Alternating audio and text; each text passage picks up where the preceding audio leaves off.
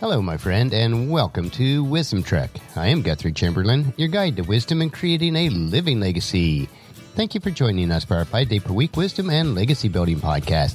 This is day 850 of our trek, and time for our 3-minute mini trek called Wisdom Unplugged.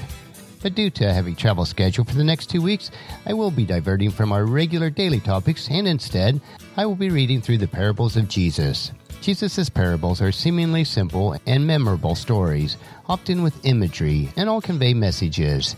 Scholars have commented that although the parables seem simple, the messages they convey are deep and central to the teachings of Jesus. Christian authors view them not as similitudes which serve the purpose of illustration, but internal analogies in which nature becomes a witness for the spiritual world. Many of Jesus' parables refer to simple everyday things, such as a woman baking bread, a man knocking on the neighbor's door at night, or the aftermath of a roadside mugging.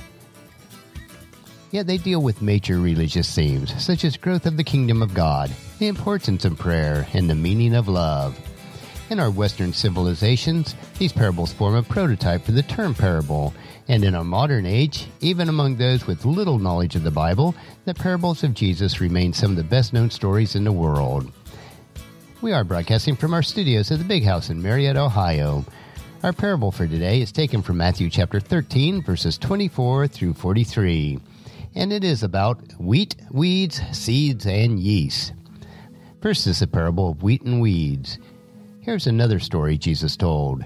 The kingdom of heaven is like a farmer who planted good seed in a field. But that night, as the workers slept, his enemies came and planted weeds among the wheat, then slipped away. When the crop began to grow and produce grain, the weeds also grew. The farmer's workers went to him and said, "Sir, the field where you planted the good seed is full of weeds. Where did they come from?" "The enemy has done this," the farmer exclaimed. "Should we pull out the weeds?" they asked. "No," he replied. "You uproot the wheat if you do that. Let both grow together until the harvest. Then I will tell the harvesters to sort out the weeds, tie them in bundles, and burn them, and to put the wheat in the barn." Next is the parable of the mustard seed. Here's another illustration Jesus used. The kingdom of heaven is like a mustard seed planted in a field. It is the smallest of all seeds, but it becomes the largest of garden plants. It grows into a tree, and birds come and make their nest in its branches. Next is the parable of yeast. Jesus also used this illustration. The kingdom of heaven is like the yeast a woman used in making bread. Even though she put in only a little yeast in the 3 measures of flour, it permeated every part of the dough. Jesus always used stories and illustrations like this when speaking to the crowds.